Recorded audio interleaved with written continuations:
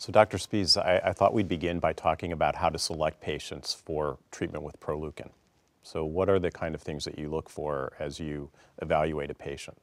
Whenever we see a patient who has advanced kidney cancer or melanoma, we really want to determine ultimately what their treatment choices are. And we know clearly with the experience we've had at our center, like many others in the United States, that Proleukin up until this day is one of the options that offers potentially a prolonged durable response, and that we know we have experience in managing the side effects, which are not long-term for the most part and are easily and fairly easy to treat among our healthcare professionals.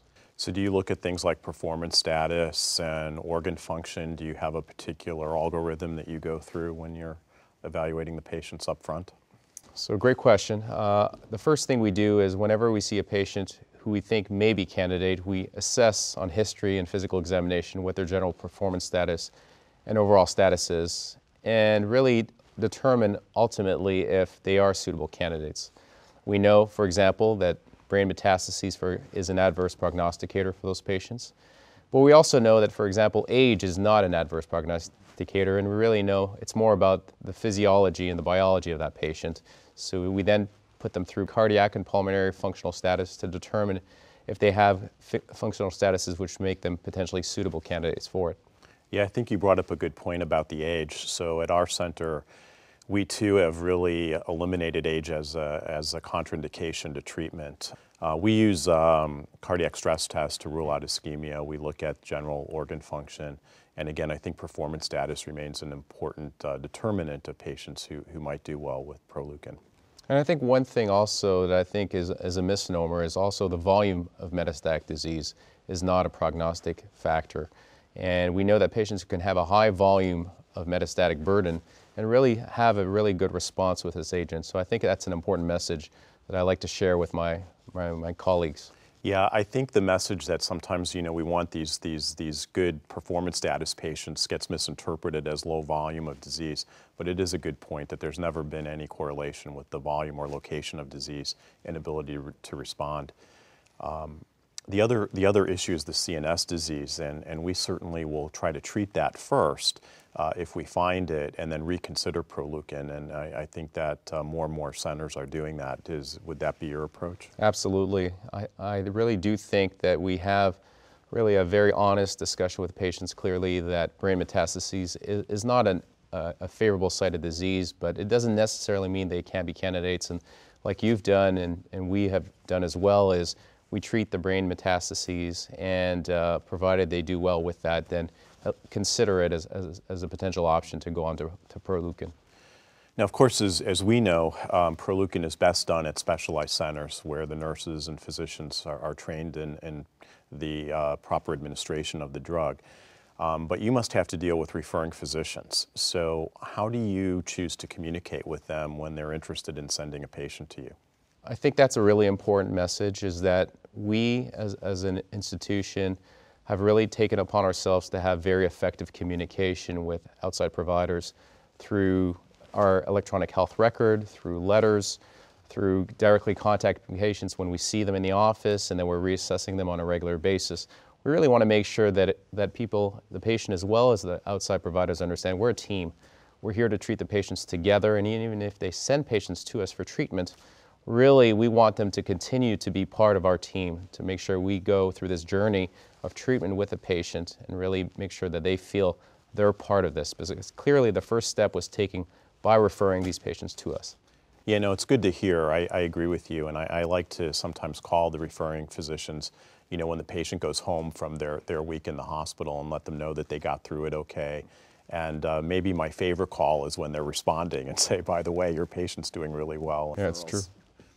So obviously one of the issues with Proleukin is the potential for side effects. Mm-hmm. And so how do you approach that when you have patients in for treatment? Whenever we have a patient that's being considered for Proleukin, we really make it a point that both my medical oncologist and myself as a surgical oncologist really see the patient together. We provide a multidisciplinary approach to them, and then we really discuss in detail what are the expected complications, side effects of the treatments, and really not shy away from it, but really have a very detailed understanding of what can be expected during treatment, which can be very difficult during that short period of treatment. But we know clearly what the complications are. For the most part, they're predictable, they're treatable, and reversible. So I think that when we have discussions with patients in that regard, and similarly keeping the families involved, I think that patients are really quite reassured that they know we're going to be able to get them through treatment. Yeah, I think at our site, the nurses are so important to this therapy.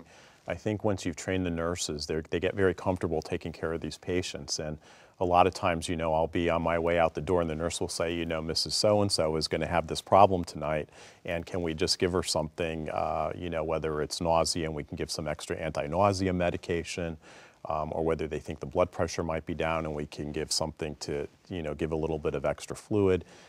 So I find them to be really helpful in managing the side effects. I think that's a great point, is our nursing staff and our healthcare teams really have a lot of experience in treating these patients, and really, for the most part, get on to treating these potentially complications very early on before they have sequelae.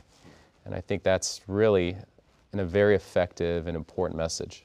Yeah, and I think the other point with the Proleukin side effects is the timing. They often occur, during treatment, and then they'll resolve pretty quickly. And it's an important point to make because some of the other systemic therapies we have, the toxicities often don't manifest for a while.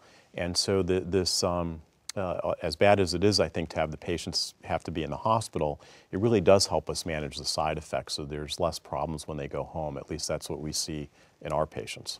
That's an excellent point. I think that patients also very reassured when we keep them in a hospital. They definitely feel they're getting the very diligent and supervised care, that they feel that firstly we care, and secondly that we're able to sort of take care of them throughout this challenging period.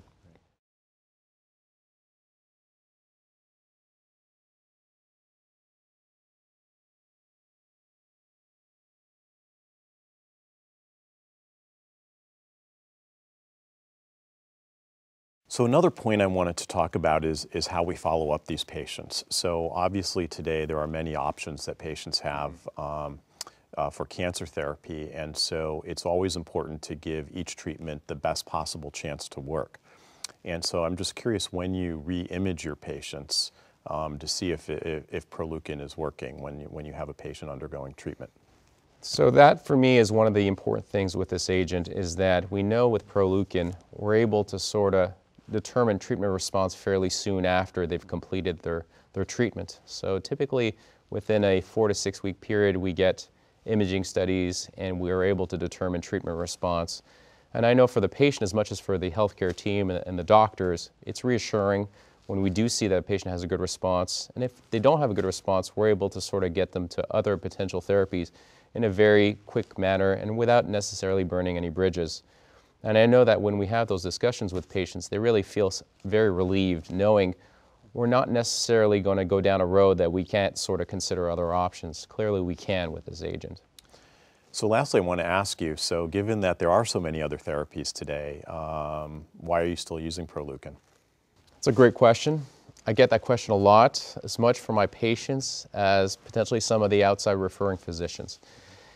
And I think we have to be very honest, is when you look at the literature and you're looking for a meaningful, long-term, durable response, this agent has tested the time. Proleukin is still one of the only agents that we know clearly when patients have a meaningful response, it potentially could be very long-term, and it is something that patients clearly are seeking.